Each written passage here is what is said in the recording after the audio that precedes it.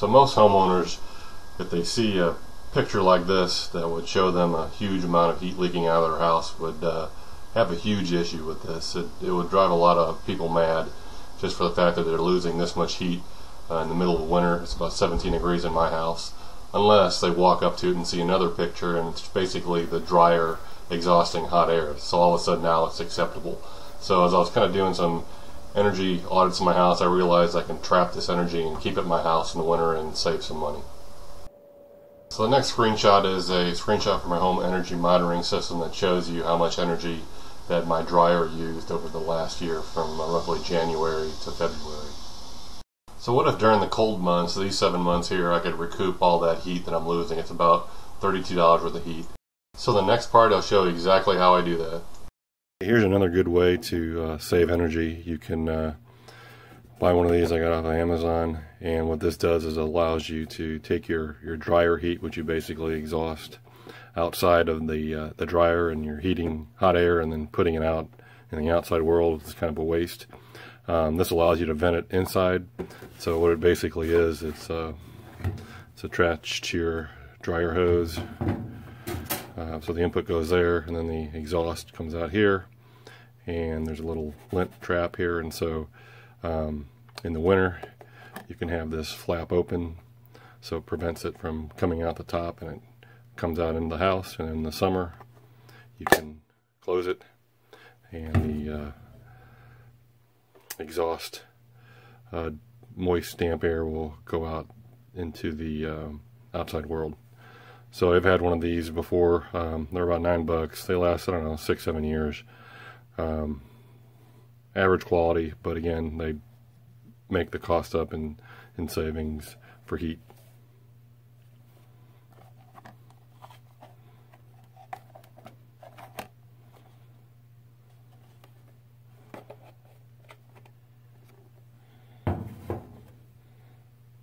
Okay, so basically the deflector goes between your dryer outlet to the outside world, and you kind of cut it and place it right in there. So here's another thing I recommend: get a damper in here. You can feel, if this isn't closed, you can feel the cold air just basically rushing in. The louvered outside vents really don't do anything. They just basically stop insects from coming in. But you want something that's completely sealed, which this is. And so I kind of discovered this as my basement was getting colder and colder and colder. I knew there was air leaking in, and I completely neglected the dryer vent, because you kind of usually associate it with it being an output out to the outside world, but that means the cold air can come in too, so you can really at least feel it here. Here's what it looks like installed. Had to make a little adapter thing here to be able to get this pipe in to here, but anyway, so here, this is what it looks like installed. Goes all the way down the dryer, and we got a full load in here. So now I'll run it. You definitely feel the air that's coming out.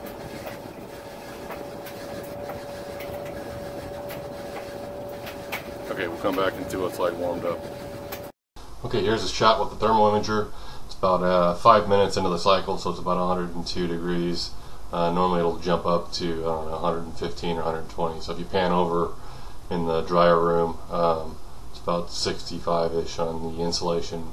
It's about between 15 and 17 degrees outside, but this thing's definitely pumping hot air into that room. I also have that room exhausted to another room, so I can kind of distribute the humidity.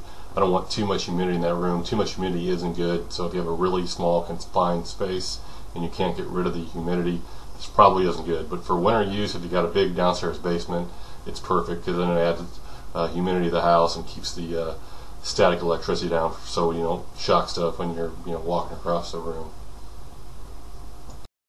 So this is a graph of the laundry room, which is right next to an adjacent room that's about 15 by 12 feet.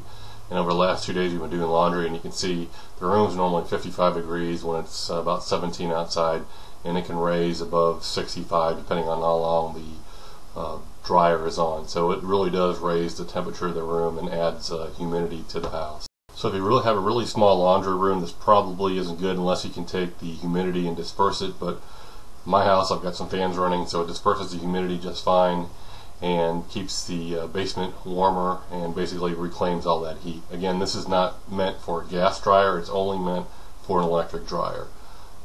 So in the summer you want to vent all that hot, humid, moist air out to the outside world so it doesn't drive up your cooling costs. Alright, so there's another money saver for you. Hope you guys like it, and please like and subscribe to my channel.